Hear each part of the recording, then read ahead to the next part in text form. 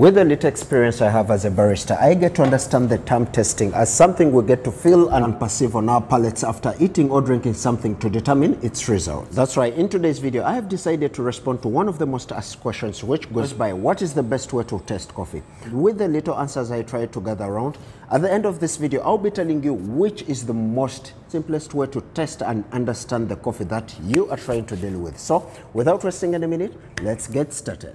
One may look at this question as a very simple question to respond to, but remember, many competitions are being held between baristas, roasters, quality controllers, and farmers to find the best coffee. And remember, to get the perfect results, every coffee is tested in a different way. So as a barista, I try to note down the different steps through which you can easily get to understand coffee. Remember, coffee comes from different places and different gardens. Let's say coffee comes from Uganda. We have Kapchora, we have Gulu, we have Kampala, we have Masaka, we have Bunyoro, we have Mbale. All these places can grow coffee, but the land attributes to the taste and flavors of this coffee. That's why you are going to find that same coffee from one country, different tests. And by the way, happy independence to my fellow Ugandans. So as we go on, coffee is tested right from the garden to the consumer. However much the consumer is buying a cup of coffee to drink, that consumer is really going to test that coffee. That's why you are going to find out that the consumer is going to tell you that this coffee is really nice or this coffee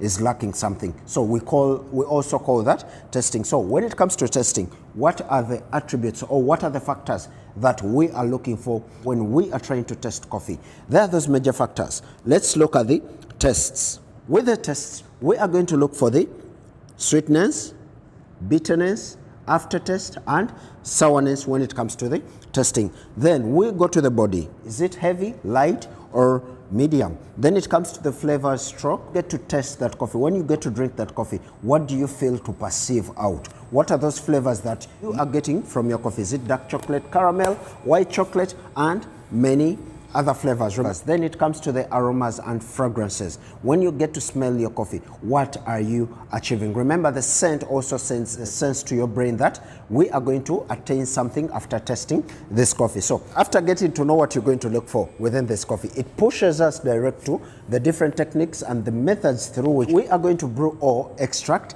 the coffee. We have the extraction, the immersion, the pour over, the drip method, the capsule method, and the cold brew method. All these categories still attain different techniques or those apparatuses through which we are supposed to use to brew and extract this coffee. So, like when it comes to the extraction, we have an espresso machine. Extraction basically means use of force to brew or to get that conch liquor that we are trying to do what we are trying to get. But remember, even an espresso is going to give you the things that we look for within the coffee. It's going to give you the body, it's going to give you the flavors, it's going to give you the tastes. Every time you get to drink this coffee, it attains something through the extraction process. When it comes to the immersion, you are going to find yourself in the plunger, commonly known as the French press. Then you are going to find yourself still using the Europress. I'm just going to give you different examples. And when it comes to the pour over, you're going to find yourself using the Kali V60 and the Chemix extra.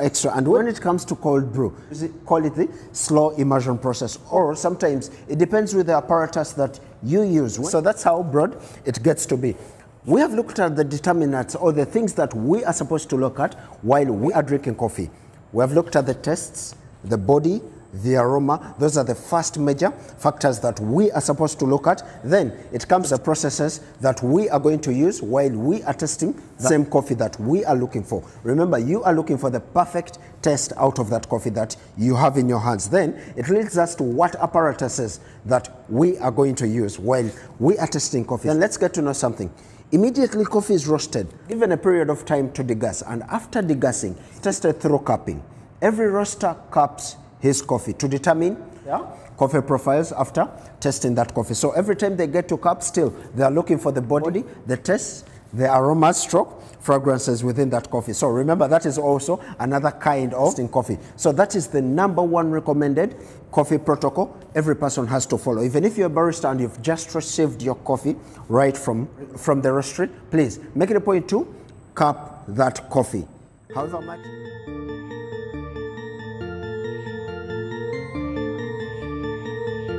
And this is the best part on how I get to test coffee.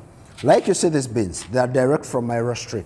And Most of you are going to expect me to fast cup this coffee, but that is really wrong. That's not what I do as a barista. I borrowed this technique right from the Acient days of my great-grandfather, whereby I used to see them making this practice before they go to brew their coffee. So this technique is used in my country as a cultural way of brotherhood. In my language, we call it muzanganda, whereby they get the coffee beans and share it evenly within the visitors, especially men. After receiving the coffee beans, this is what they used to do.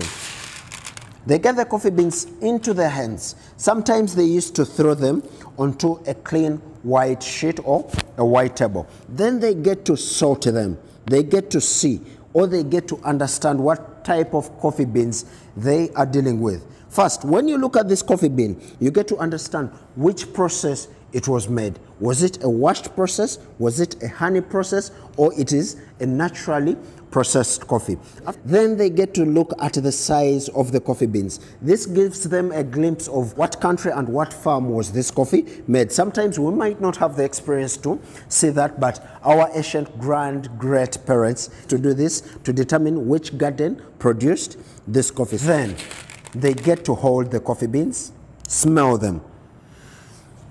After smelling these coffee beans, gives you the right pinch into your mind through these nostrils to understand which fragrancy you are going to attain. And the next step after getting to sense, they hold their coffee beans and throw them into their mouth. So when they throw it into their mouth, they get to chew these coffee beans. When you get to chew, it gives you still the direct aroma through your nostrils. Wow, I love this. Then, whenever I get to chew these coffee beans, I get to feel the level of the acidity. Is it high? Is it low? Is it medium? Then I get to feel, every time I swallow, I get to understand the aftertaste. What am I going to receive every time I get to drink the brewed or extracted liquor? After understanding that, still I can feel the body. The most thing that I like about chewing these coffee beans is it gives me the right density of the coffee. It's like when you get to chew freshly roasted popcorns and aerated popcorns. You can feel the difference.